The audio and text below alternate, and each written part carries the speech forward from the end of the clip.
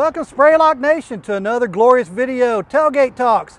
Today we got Brett Howell here. He's with Spraylock Concrete Protection Technical Department. He's got a background where he's went through the CIM program at Murfreesboro and worked for a cement manufacturing company.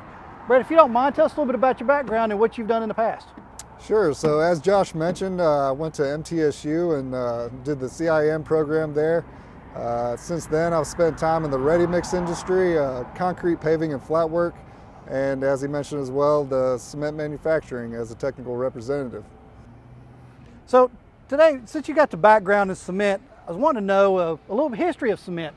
You know, we know cement's been around for 10, 12,000 years or so, but a lot of people don't know where it came from and what the revolutions that preceded to their modern day cement. And I know for the most part, you got two major categories, if you will, non-hydraulic and hydraulic cement. Can you tell us a little bit about it and the history of cement?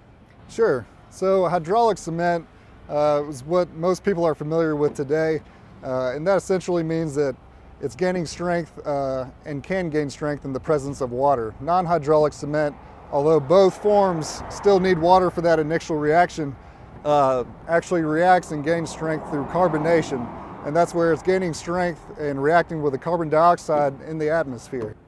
All right, so Brett, we just talked about the two broad categories of it, and I know, you know, like I said, cement's been around for several thousand years, but what was the first known use of cement, and which of the two categories was it? Non-hydraulic cement has been around for thousands of years. The first archaeological discovery was in Egypt about 10,000 to 12,000 BC. They would use calcined gypsum or calcined limestone as their cement. This requires, you know, a lot of time for it to gain strength. It's not as strong as hydraulic cement. And the first actual hydraulic cement was attributed to the Romans during about 70 AD. They used lime mixed with volcanic ash from Mount Vesuvius near Pozzuoli, Italy, which is where you get the term pozzolans from. And similar to what we use today as far as fly ash and slag.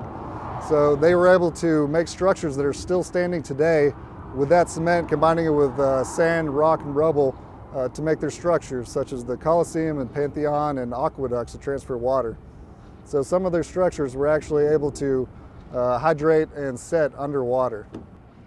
So once we got through the Romans and their hydraulic, I know that we kind of felt like we took a step back in cement revolution and moving forward with it. So what happened next with it? Yeah, so they actually, after the fall of the Roman Empire, about 400 AD, they really did take a step back in cement technology and general building skills. Most of the mortars they used hardened by carbonation, similar to what they've been doing thousands of years before. And it wasn't until about 1759 when a British engineer named John Smeaton found that a mixture of limestone, clay, and crushed slag from a byproduct from iron making actually could hydrate underwater. So that was one of the first modern hydraulic cements. And then a guy named Joseph Aspin, which few people are very familiar with, he's attributed to today's Portland cement, or at least being the father of it. He took Smeaton's invention and improved upon it. So he used similar materials and ground them very fine and cooked them at a little bit higher temperatures and patented that as Portland cement. Then further along in 1824, there was a guy named Isaac Johnson that used similar materials as well, but cooked them at much higher temperatures, closer to what we use today, close to 2,700, 2,800 degrees Fahrenheit. At these temperatures, you get clinkering, so minerals are formed that are very, very reactive. And you know, since Smeaton and since Aspin and Johnson's temperatures and materials are very similar to what we use today, but there's three main key developments that modernized cement manufacturing today.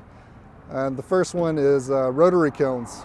Rotary kilns, they are able to heat much higher temperatures, which produces more consistent clinker. The use of ball mills. This allows you to, they use this for grinding raw materials and clinker, and the use of gypsum. So they combine gypsum, which helps control the set time, they add this process during the use in the ball mills. Brett, I appreciate it. I know that gives us a little look into the history of cement. It's not a full-blown expose on it, so to speak, but it's just a little teaser, an appetizer to kind of whet that appetite to get you wanting more for it. Brett, because you do have that manufacturing work experience, I know you weren't really working in the manufacturing plant, but you know a lot more than what I do anyway. Would you be willing to do another video with us that talks about the cement manufacturing and what that entails? Absolutely, I'll be glad to. Guys, if you don't mind, stay tuned because we'll bring another video talking about the manufacturing of cement, that wonderful binder that makes concrete the great thing that it is. Thank you.